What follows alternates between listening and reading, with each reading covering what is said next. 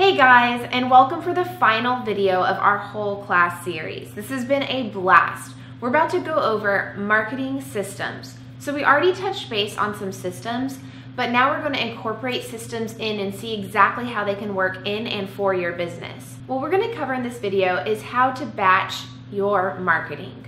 First of all, batching your social media marketing, making it work for you. 2, how to bring on ambassadors into your business and basically make them a walking, talking, breathing sales machine for you, just simply by talking about something they love, your experience. And 3, ads, whether they be Facebook marketing ads, Google AdWords, or the old-fashioned magazine and newspaper style ads. Before we get going too far, I want to say one thing, and that's consistency. Now, I know that you're busy, and to add one more thing like consistent blogging or consistent social media is going to be tough. That's why I'm going to teach you how to batch your marketing. Previously, we talked about how to batch your email so that you're only answering email once, maybe twice a day, and eventually getting down to 1 time per week. So we're going to do that similar concept, but transfer it to marketing. So you're going to be doing marketing tasks 1 time a week. So first of all, we're going to start with social media and batching your marketing on social media, giving you more time to do all the extra stuff in your business or in your life that you love, and less time working and worrying about the marketing efforts in your business. The first thing I'm going to talk to you about is a system called Hootsuite. At the time of this recording, Hootsuite is completely free. And what it does is it's going to post to a lot of your social media platforms automatically. You're going to schedule posts to go off, and Hootsuite is going to send them off to be published at the times that you've asked them, so that you can schedule 1 time to put all of your scheduled posts and let Hootsuite do all the work for you. We're going to start off by picking 2 hours out of your week to work on your marketing.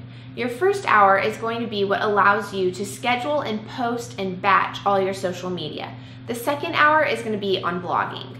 So your first hour, you're going to start off by doing some pins onto Pinterest. Pinning to your Pinterest business board is going to be as simple as setting aside 10 minutes a week. So what you're going to do is get on your website and just start pinning onto your business board. Make sure that you are adding into the descriptive title below some keywords and focus items that people are going to search for on Pinterest. So once you've done that, you've pinned 10, 15, 20 images, however much you want to do, added some captions in the bottom, you're done with Pinterest for the week. There's no real reason to get on Pinterest and spend time on there or to be pinning things during the week as you go. You're going to be building your Pinterest business board 1 time a week. After you've spent 10 to 15 minutes pinning on your Pinterest business board, you're going to switch over to Instagram. Now at this point, I would hope that you have your Dropbox connected to your phone. If you don't, go ahead and take a minute to sync it right now. It's really simple and involves maybe a simple app. So once you have Dropbox on your phone, you're going to pick 10 to 15 photos, 5, 6, however many you want to be posting during the week. You're going to add those into your Dropbox folder, into a folder titled Ready to Post. So once you put those in there, a good tip you could do is either one of 2 things. So you could either title that image the caption that you want it to be in Instagram, or you could write in your notes section on your phone the captions that are going to go with each Instagram post. So for example, you have 5 posts in your Dropbox that you'll be posting to Instagram throughout the week. So that you're not having to come up with those captions on the fly and spend time putting these posts together, you're going to write 5 of your captions that go with those images and put them in your notes section of your phone. Or you can take them and retitle the name of the picture, the caption you want to put. Notes is a little bit easier because you can add emojicons, you could hit return, you could add the hashtags, all those kind of things if you do it in Notes.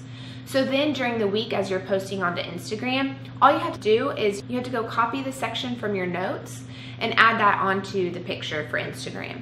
So even though you're batching at the beginning of the week, Instagram is a little bit different because you're going to have to be posting those throughout the week as you go. But you already have the pictures picked and you already have the captions written. So for batch marketing, you've already pinned 15 to 20 pins. You've prepared 5 to 10 Instagram posts, and Hootsuite is automatically posting to Facebook, LinkedIn, Twitter, wherever you want it to be posting. So far, all of your social media marketing is being taken care of. And by the way, in case you're wondering what Hootsuite is going to be posting, let me tell you an example. So an example for what Hootsuite could be posting, the scheduled post that you've come up with, is something like this. So you're going to schedule every morning a post to go off in Hootsuite that emphasizes something from your blog. So either repost a link from past work, present work, or something maybe you're looking forward to, but it's coming straight from your blog. So it's driving traffic from Facebook or LinkedIn or Twitter to your blog. That's going to be happening every day. Okay? Now remember, you're posting and doing this one time on Hootsuite, but it's going to be going on throughout the week. So your blog post could be going off every morning between 9 and 11 a.m., sometime in that time zone. Remember, this is just an example. You could do it in the afternoon, you could do it at lunch, or figure out when your audience is mostly online and schedule it for that time to go off. The bottom line is 7 times a week, you're posting something from your blog to drive traffic back there. The next post you're going to schedule are 3 posts from someone else. That's right, someone else's content you're going to be posting onto your Facebook. So if you are a photographer and you know of another great photographer that posts wedding tips, you could be posting 1 or 2 of their tips every week.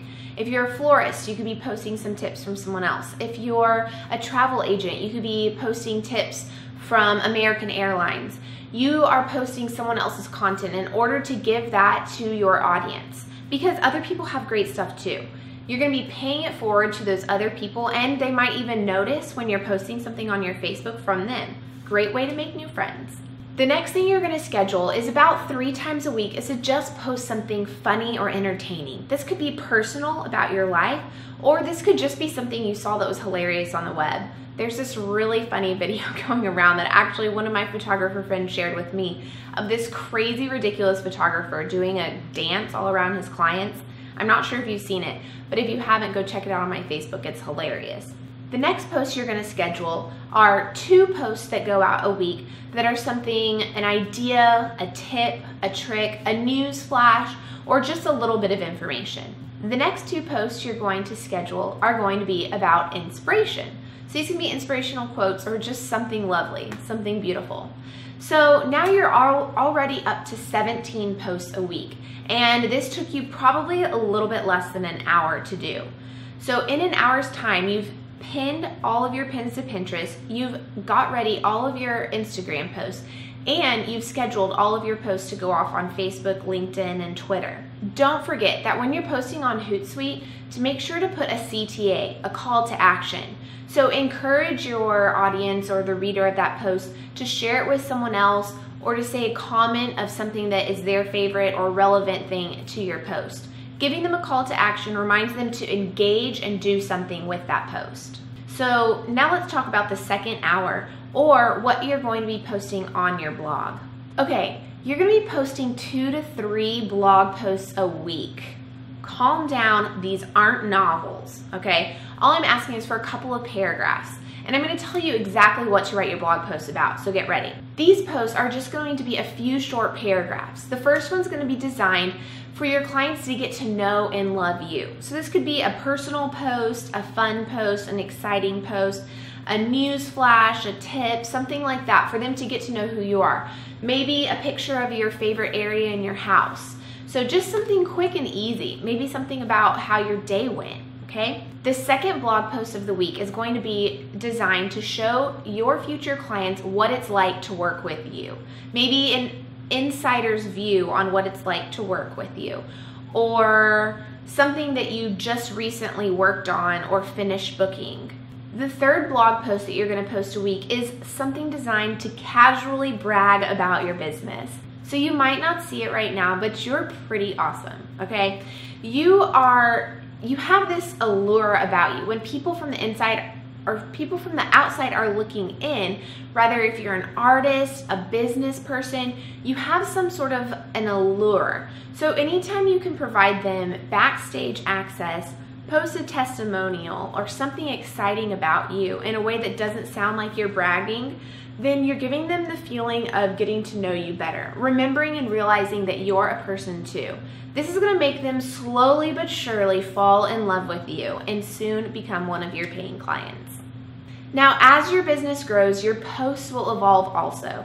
These 3 post ideas will soon start to change, but are a great way to start off. Now, on WordPress, there should be a way that you can schedule these posts to go off automatically. So once you've written them all in one day, I'm thinking 10 or 15 minutes per post. Once you get going, it's gonna be fast. When you're setting your business up to run on autopilot and be self-sustaining, I would recommend setting up at least 1 ad to run a week, maybe 2 times a month. Whatever your budget allows, you'll need to keep tabs on how the ad is doing. Failing to check in with your ad is throwing money away. Once you can see where, who, and when your ads are making progress, then you can start running similar ads and start hyper-focusing your efforts on those specific well-performing ads. So how do you run these type of ads? This is a whole workshop in itself, so I'm gonna break it down to you in a nutshell. Google AdWords, the ultimate guide to Google AdWords, how to access 1 billion people in 10 minutes, is a great book to start flipping through.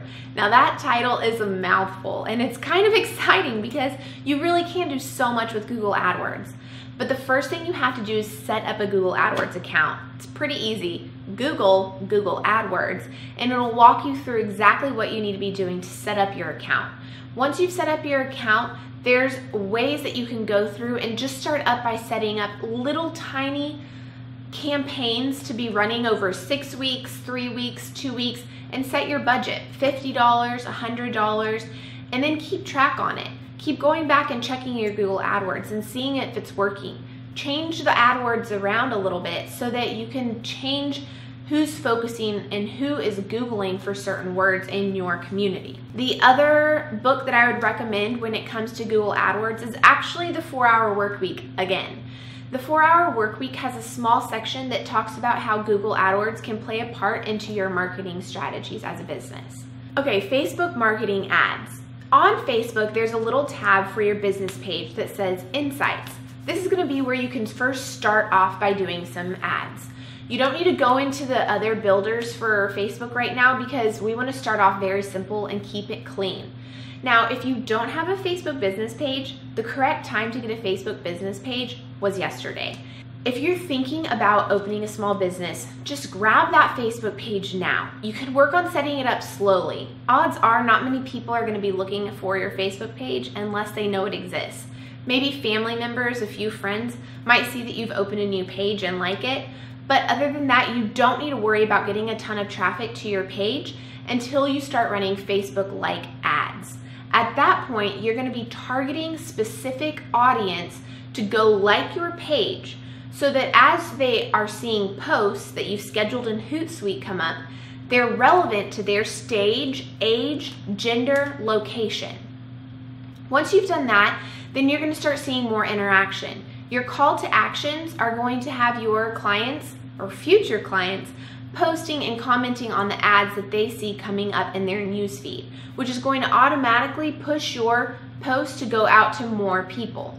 So you start off with some small Facebook-like ads, and then that can propel you into bigger things. Now remember, I said consistency in the beginning of this, and I really mean it. If you run ads for people to come like your Facebook page, but you aren't consistent with content and updating, then those ads to like your page are going to be worthless. Unless you have content coming out consistently, they're not going to see your content in their newsfeed. Now, we've talked about setting up a system to put your social media marketing on auto, as well as ambassadors and what they can do for your business.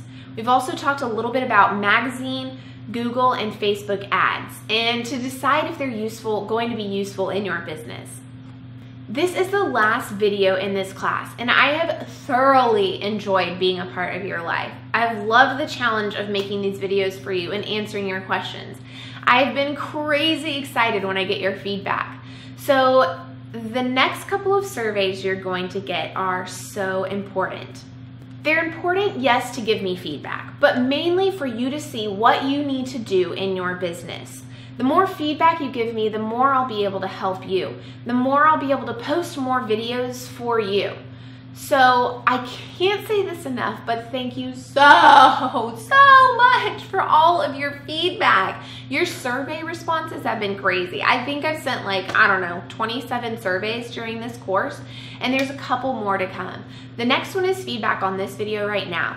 Then there's feedback on the overall course. And the last one is a survey to tell me a little bit about you. I know this might be one you want to skip, but please, from the bottom of my heart, don't do it. If there's one survey you do in this whole entire course, please do the one that you tell me about your story. You are so special, and the fact that you have an entrepreneurial mindset makes you even more unique. I can't tell you how much it means to me to find someone that I'm connecting with, someone that has a million ideas in their brain going off all at once, and to be able to connect with them and to be able to help them.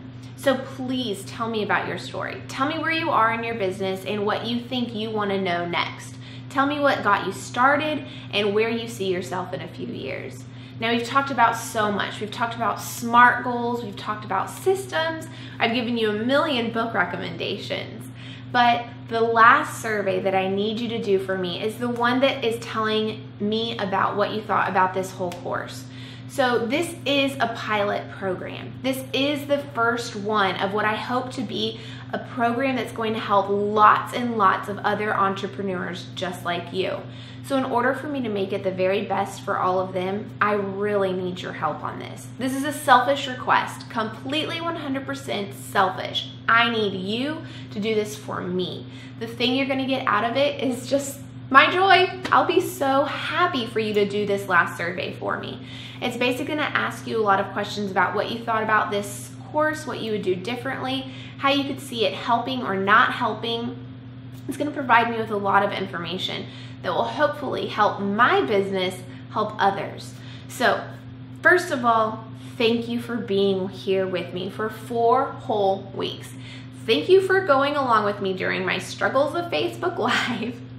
And thank you so much for sticking around and doing these last 3 surveys just for me. You really mean so much to me. And don't worry, I'm still gonna be emailing you a couple times. So I hope you had a great time, and don't forget, tell me what you thought in the next survey.